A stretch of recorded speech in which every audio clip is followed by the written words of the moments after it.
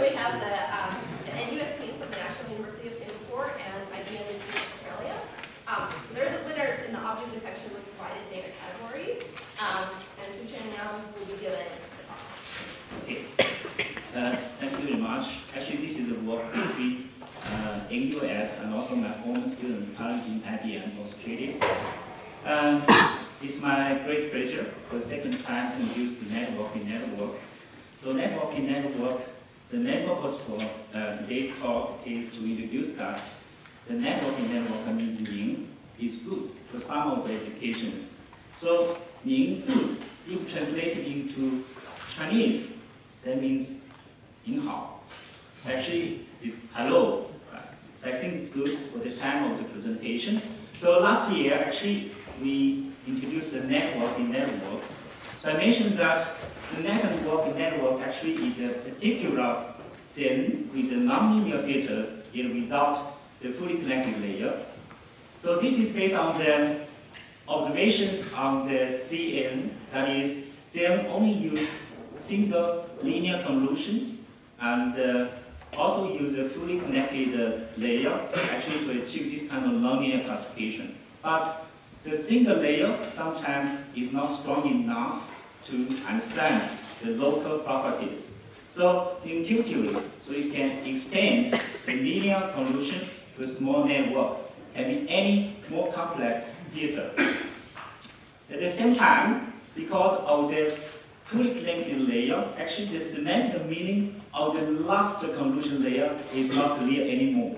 So we remove this fully connected layer. So finally, we have this networking network in this way. Yeah, so we can see that the filter is stronger and this fully connected layer is replaced by the global average pooling layer. So the first advantage of networking network is that the local filter will have stronger or better local abstraction capability because of the small network. You can see that for each layer of this small network actually is an operation in the channel domain instead of the spatial domain. That's why we call as cascaded cross-channel parametric pooling. For the efficient reason, actually implementation, the low layer of these small networks will be shared for different filters. So finally, essentially, this CCCP is roughly equal to this kind of one-by-one convolution. Yeah. And at the same time, the fully connected layer is replaced by the global average pooling. So we can have the exact or clear semantic meaning for the last layer, convolution layer. That is actually the confidence map for each category. So it means for different population, what is the confidence for different category. At the same time, as you know that for the SIN, about 95% of the parameters is in the fully connected layer. So since we do not have this kind of fully connected layer, it's actually the parameter number has been reduced significantly. So in summary, actually the networking network has the better local abstraction and the less global overfitting, and also we have much less parameters. As we showed last year, in the CIFAR 10 and CIFAR 100, you can see that the networking network can beat most state-of-the-art with much less parameters. So this year, we mainly explore how to utilize the networking network for different applications in ImageNet and Pascal VOC. So first, let's look at ImageNet. So for example, if we only use a very simple, this kind of 4-layer networking network followed by the global average pooling, then we can train a model within 4 days. But the performance, actually its accuracy can be increased by about 1.5. And if you carefully check the parameter number, actually only 1/10 of the Alex network. Yeah. So this year, we also explored the network for this classification task, but we explored we explored different solutions, but we forgot one very important one, the deeper network. Yeah. So finally, we noticed that a simple strategy can get not so bad performance. That is, based on Zeros algorithm, we insert the CCCP layer, so means network, small network layer, into different convolution layer. So in total, we just insert six this kind of CCCP layers. Then finally, if based on one single model, then we can achieve about 10.91. But if we use 3 models, we can achieve 9.79. We predict if we use, for example, 10 models, I think the performance should be between 8 to 9. Yeah. But you know, for university, computation resource is quite limited, so we only use 3 models. Yeah. Okay, so as you know, this is not deep enough. Yeah. So we also utilize network for object detection. So we based on the region theorem from Ross and replace the Cascaded network by the network. We use the 3 model we just used. We also use the classification module we utilize for Pascal 2012 classification and use the classification result as context. And then we combine the result by context refinement, and we also utilize the adaptive long-parametric rectification as post-processing we utilized last year for the Pascal classification task. So this is the network we utilized actually, and we use the FC7 outputs as the features for SOM training, and to pre-train the model, actually we use the training data of the detection task, because as you know, the training data, a large portion of the data actually is single labeled image. It's a little different compared with the testing data. So we use the training data for pre-training, but we use the validation data and the partial of the training data for fine-tuning. So partial means for some categories, actually the number of samples is not enough. So we sample some of the samples from the training data to refine the model.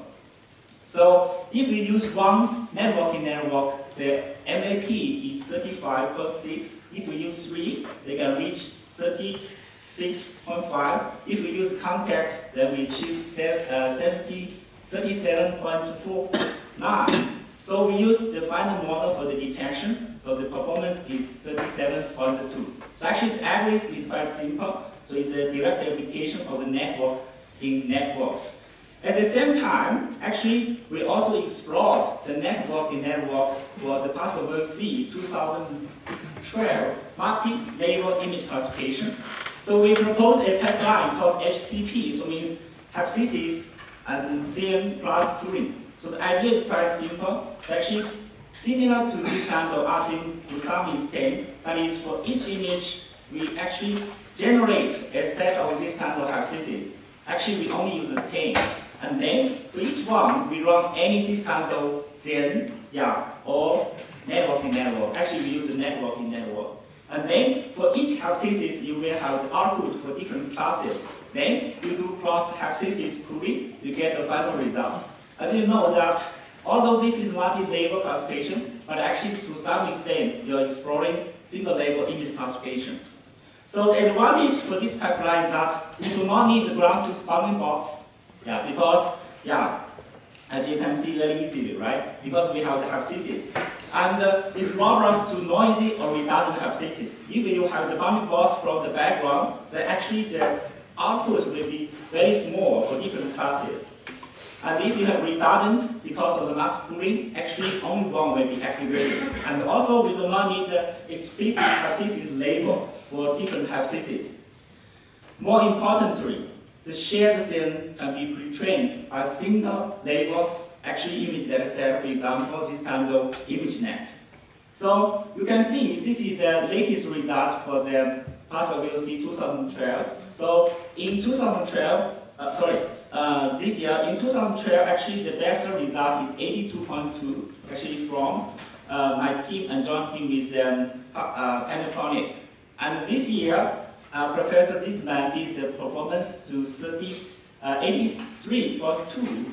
And if you use the HCP, but only one network in the framework, we can achieve 86.8. If we combine the results from the MUS Panasonic solution in 2012 and HCP, then you can reach actually 91.4. So you can see a huge improvement. Yeah. And then let's see how actually this new pipeline works. So it means you have an image, and then you generate some of these kind of hypotheses. We only use 10. Then for each round, we will have the output. So you can see, for example, this is the car. So it means only the car with higher output, high confidence output. If only person has large output. If there's no, actually this training object category, the output is quite small. So after max pooling, the human, the horse, and the car actually will pop out. Yeah. So here is the demo. Yeah, actually you can upload the photo and you can test. You can get the result by 1 second. Here is the result. You can see this image is quite interesting. We have 6 labels from Pascal C. You can see all the labels have been observed. This is the person, this is the bottle, this is the TV, this is the chair, this is the table, and this is the plant is here. It's quite small, and the sapphire is here. So you can see that.